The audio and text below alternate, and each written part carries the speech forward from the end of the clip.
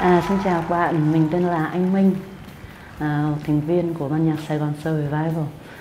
Và ban nhạc mình đã làm xong cái dự án mang tên là Họa âm xưa. Đó là một cái đĩa đầu tay của ban nhạc, với hy vọng rằng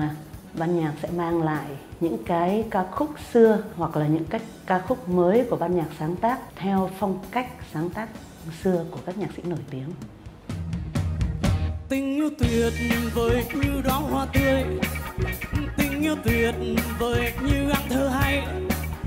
tình yêu tuyệt vời như áng mây bay.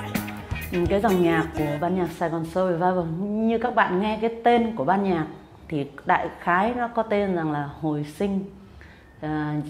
nhạc soul của Sài Gòn xưa. Và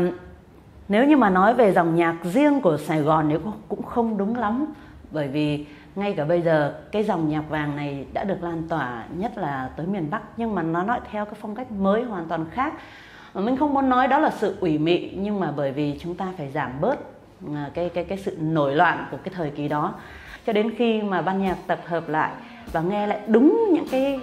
bản thu âm đầu tiên theo đúng phong cách này thì chúng tôi thấy là bất ngờ, và chúng tôi hãnh diện rằng là Việt Nam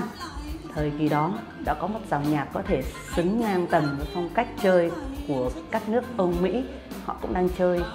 cái dòng nhạc như mình, chẳng qua là mình hát bằng tiếng Việt thôi. Tại sao các ca từ của các khúc bây giờ mình chỉ nghe giờ mình để đấy, giờ nó chẳng có đi vào trong lòng người? Thì tất nhiên những cái nhạc xưa, các nhạc sĩ họ rất là chắc chiêu về ca từ. Họ sử dụng những cái từ ngữ không chỉ là riêng văn nói, mà trong đó nó có cả văn thơ trong đấy. Nó vần đến mức mà khi mà chúng ta đọc câu trước, hát câu trước thì chúng ta đã thể nghĩ ngay ra cái phần sau. Bởi vì ngày xưa đối với nhạc sĩ họ viết nhạc là thơ, thơ là nhạc. Đó chính là cái lý do mà chúng ta càng phải nhớ nhiều hơn về cái từ đó, bởi chúng ta phải tìm hiểu cái nghĩa của đó, cái nghĩa đó nó là như thế nào. Nó không có phải là nghe cái là văn nói chúng ta, đứa trẻ con chúng ta cũng hiểu, mà phải là một người có sự trải nghiệm trong đó, chiêm nghiệm trong đó, trải qua cuộc sống nhiều kinh nghiệm để họ mới có thể hiểu được những từ như vậy. Đó là lý do tại sao mà ai cũng nói rằng nhạc sĩ ngày xưa viết nhạc hay thế, sử dụng những ca từ mà nó đẹp như một bức tranh vậy đó. Yêu kiều bông lan núi cao đẹp mỹ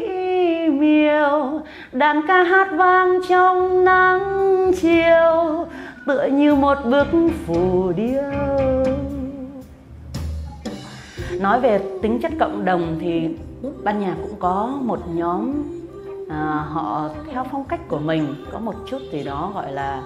nổi loạn hay phóng khoáng. Phóng khoáng ở đây nó thể hiện ở chỗ rằng là khi mà họ biết mỗi một buổi diễn của Saigon Revival, tự nhiên họ đến đó, họ mặc cái phong cách đúng là cái thời điểm trước những năm 75, và chúng ta có thể thấy rằng ai cũng mặc quần ống loe hoặc là rất là vintage. Họ hát theo mình những cái bài mà mình không thể tưởng tượng được rằng với cái tuổi đời họ như vậy, họ lại có thể biết những cái bài đó. Và họ nói rằng ông bà, cha mẹ họ mở cái dòng nhạc này cho họ nghe từ nhỏ, và nó thấm vào họ hồi nào không hay, và họ chỉ thích nghe cái phong cách như thế thôi. Và cái cộng đồng khi mà đến xem nhạc của Saigon Revival, cái điều đầu tiên đập vào mắt của mình một cái, các bạn Việt Nam sinh năm 2000 trở đi, học quá lắm là đầu những năm 90, họ hát theo và họ nhún nhảy. Đó là một điều bất ngờ và thích thú, bởi vì một chút nào đó mình cùng các bạn trong ban nhạc là người nước ngoài đã truyền tải được một chút gì đó gọi là cái điều mình mong muốn. Các bạn trẻ này, nhạc Việt Nam của chúng ta đã có một thời kỳ vàng son như thế, và các bạn đến đây là vì các bạn một phần yêu thích ban nhạc, nhưng cái quan trọng hơn là các bạn yêu thích chính các bài hát của Việt Nam mình. Khi chúng tôi truyền tải tới các bạn thì chúng tôi hy vọng rằng các bạn cũng sẽ truyền tải được với những người khác, để cho cái dòng nhạc của chúng ta phải nói rằng là bất tử. Khi chúng tôi không còn sức để truyền tải nữa thì chúng tôi mong muốn rằng lớp trẻ của các bạn có thể tiếp tục phát huy, giữ gìn và để cho nó lan tỏa không chỉ ở cộng đồng trẻ, mà chúng tôi mong mỏi hơn nữa đưa ra khỏi Việt Nam để tiếp cận hơn với cộng đồng nước ngoài.